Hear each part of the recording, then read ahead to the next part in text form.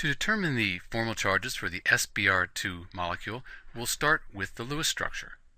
Then we'll take a look at the equation below in order to determine the formal charges for each of the atoms in SBr2.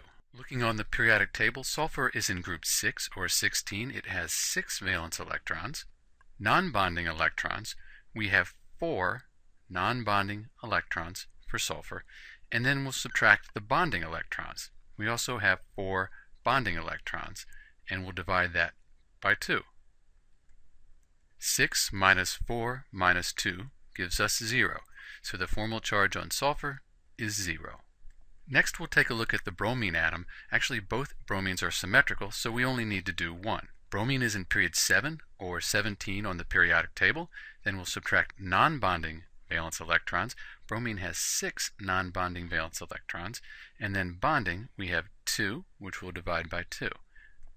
So 7 minus 6 minus 1 is 0. So the formal charge on the bromines, each of them, is 0. Because the formal charges are all 0, we know that this is a good structure for SBr2. So those are the formal charges for SBr2. This is Dr. B, and thanks for watching.